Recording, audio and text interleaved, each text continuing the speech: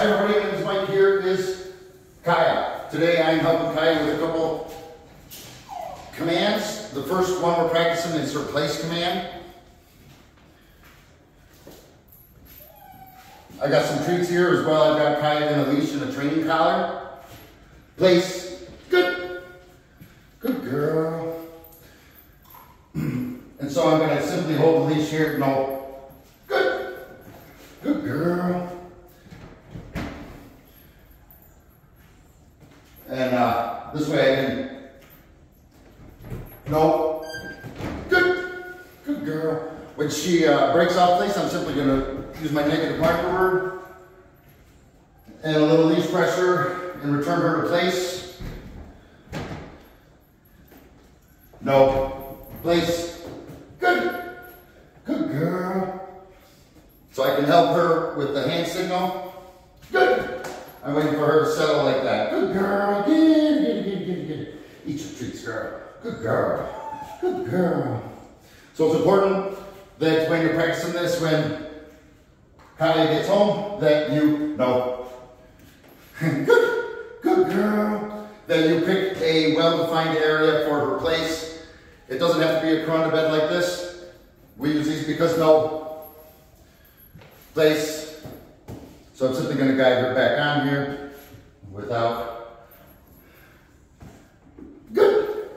Good girl. So this isn't about a correction so much as it is about being consistent and showing Kaia that we're going to reinforce this command. Again, no, place. Good. Good girl. Good. Good pup. And so when she settles, I'll mark it. And reward that again. Good pop. Place. So, again, I want her to be successful with this. No. No. Good girl. The best time to enforce the correction is when the pup starts thinking about doing it rather than after it's occurred. So if you like sort of reading the dog's mind, and no.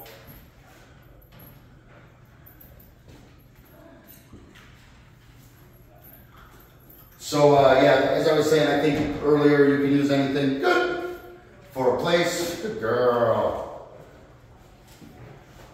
Just so long as it's a defined area that is different from the surrounding ground. So I'm going to release her and then we're going to practice the second command here. Kaia, come. Good. Good girl. Get it. Eat your treats, girl. Good girl. So we'll practice her in command. This is a great game we play here with all the dogs. And during most obedience, I would recommend a collar and a leash, but during this game, a collar and a leash can be bad because it can get stuck on the crate. Again, I've got some treats. We're going to turn this into a little game.